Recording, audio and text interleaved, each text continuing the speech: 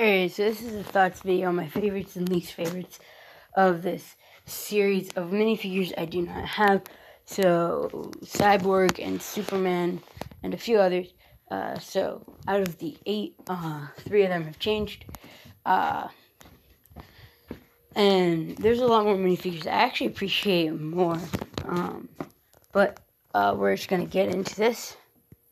So, we're going to start with Mr. Miracle.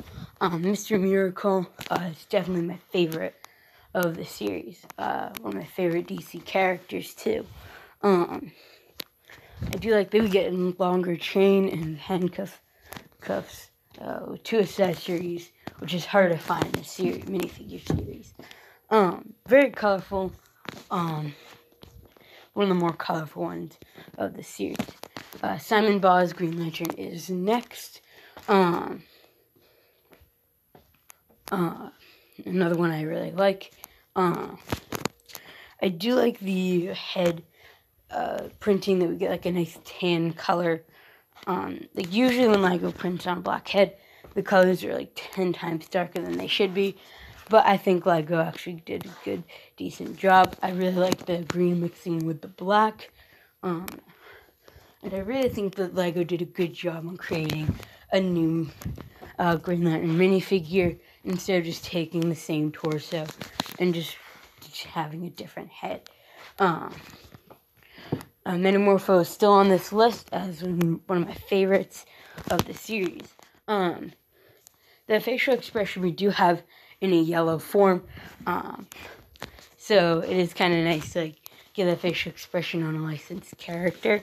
I do like the recolor of the purple fist, and it is printed on an orange body, which I wish the body was dual molded purple on one side, orange on the other. The legs are clear with that clay leg, which are very interesting and still one of my favorites. My final favorite of the series is the Joker minifigure. I might even buy a second one of him just because of his hairpiece. We get the Mr. Incredible hair in green, like that lime green color. So people are making like custom mock Jokers with that hair. I really do like the torso too, and I really do like the cotton candy piece as well. So now we're getting into the minifigures I don't like. Stargirl and Huntress are still here.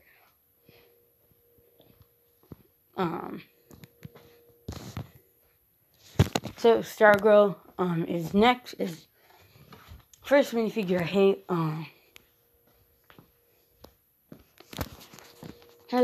She actually has the least going for her, as the only thing going for her is a staff piece, is a new staff tip piece. Which I'm glad Lego molded a new piece, but I wish that instead we got other characters that are more important to the DC universe, like a different Harvey Dent or something. Instead of her, I get Mr. Miracle. Really isn't as important as other characters, but there are characters that we don't really get in Lego form that I think are a bit more important, or like variations of them, such as a different variation of Nightwing would have been interesting in this series, or even a variation of Robin.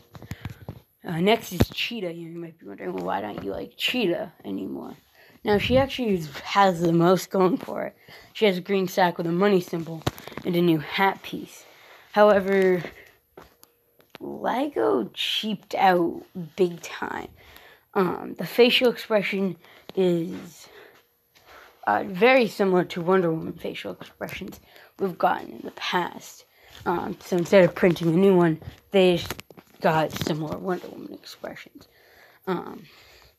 Also, the Cheetah is a Wonder Woman villain, and we do get a villain for each hero in this series, except for Superman. We don't get a variant of Lex Luthor or General Zod in this series. Next is the Batman minifigure of this series. Which, it is weird. Like, I would think that this DC series, the Batman would be like the main focus. But no, this Batman is my least favorite. I do like the Batarang in blue and the new cowl piece. I really do like the cape, which is like the satin cape I've heard. But what I don't like about this minifigure is the lavender hands, which makes it my least favorite minifigure. One of my least favorite in this series. Batman doesn't have purple hands. He does his first appearance, but I just think the purple hands are a bit too much overstep. We get so many unique figures that Lego goes off to make them look interesting, and I think that they could have included different hands. But, I mean, if you take the hands off, you can put a gray or black on.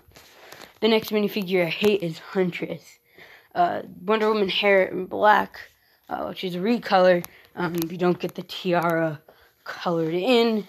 I do like the crossbow piece and the purple utility belt. She does have a lot going for it. I mainly don't like her over the fact that they chose her over other prominent DC characters, such as Robin and Nightwing, as well as variants of Green Arrow or variants of Reverse Flash, as almost every superhero in here has a villain.